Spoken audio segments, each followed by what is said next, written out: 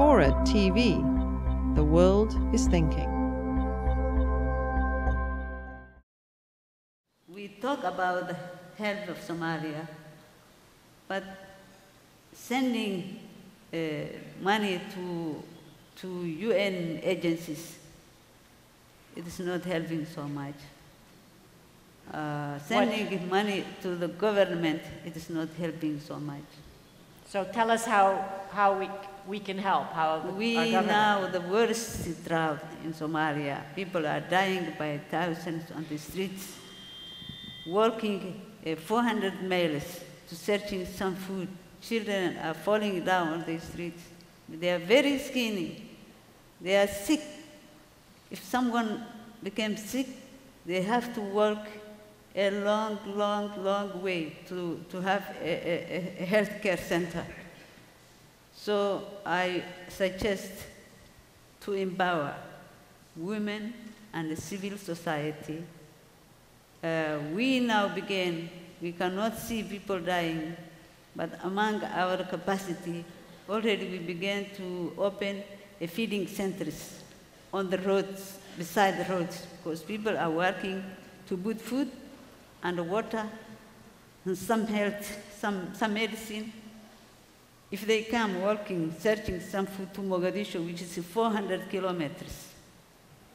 So I think we can stand up for our foundation, for other civil societies, to feed, at least to stop bleeding now, because now it's emergency situation. Otherwise, people, Somalia will die totally. There is no food, no security for 20 years. It's too much. People already fed up. Dr. Mohammed, can you tell us specifically where to go if we want to in some way contribute? Oh, you can go to our website, Dr. Hawa Abdi Foundation, and Vital Voices also. They're working with us and for doing the foundation. It's a vitalvoices.org.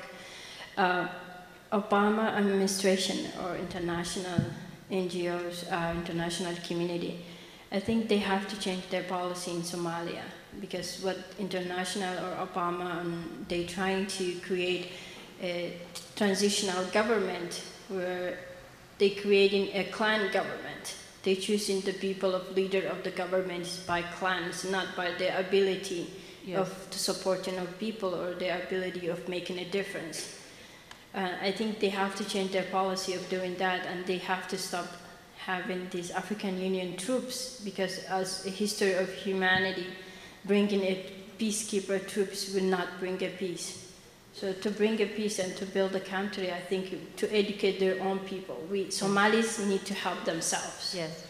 To help them, they can help themselves if we empower them. I think so. We need to empower the people and educate them and give the opportunity, especially women, to be a leader and tell her, because African men, have you seen 80–90% are dictatorship. It's no, they don't think at all. There's a country existing. They think for their benefit.